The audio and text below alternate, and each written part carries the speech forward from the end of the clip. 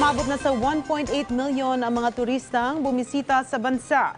Kaya naman ipatutupad na ng pamahalaan ang e-arrival card sa lahat ng paliparan sa bansa sa susunod na buwan. Si Alan Francisco sa detalye. Rise and shine, Alan.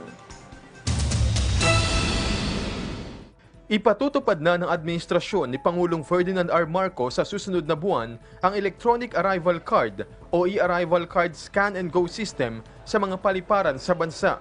Ayon sa Office of the Press Secretary, simula November, hahanapan na ng mga tauhan ng Bureau of Quarantine ang mga pasahero ng e-arrival card na sinagutan sa loob ng 72 oras bago ang departure sa bansang kanilang pinanggalingan. Maaaring mag-register ang mga inbound traveler sa onehealthpass.com.ph o di kaya ay sa pamagitan ng pag-scan ng QR code sa inilabas kamakailan ng Department of Health. Inisyu ng DOH ang advisory bilang pag-transition ng BOQ mula sa One Health Pass sa e-arrival card na layong pabilisin ang arrival requirements ng mga pasahero.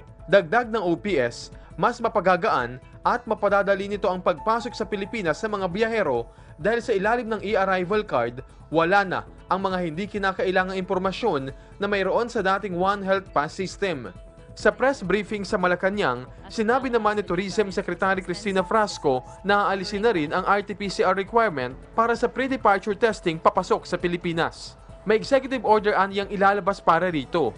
In addition to this, as far as unvaccinated foreigners are concerned, they would henceforth be allowed entry into the Philippines with only the requirement of presenting an antigen test 24 hours taken before departure, or an option of taking an antigen test upon arrival into the Philippines.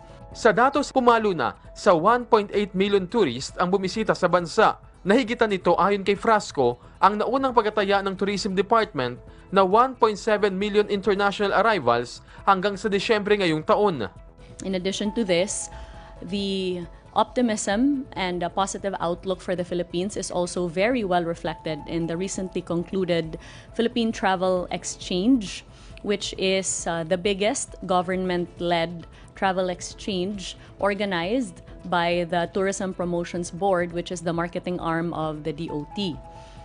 The numbers are record-breaking in that there are sales and leads of upwards to 173 million pesos.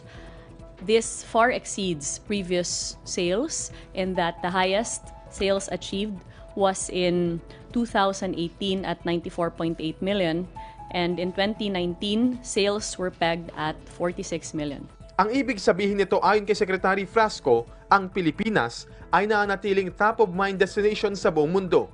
Only that we need to continuously improve enabling mechanisms of coming into the Philippines. And this is exactly the direction that the Marcos administration has taken in easing travel protocols as well as the other programs and plans of the Department of Tourism under this administration.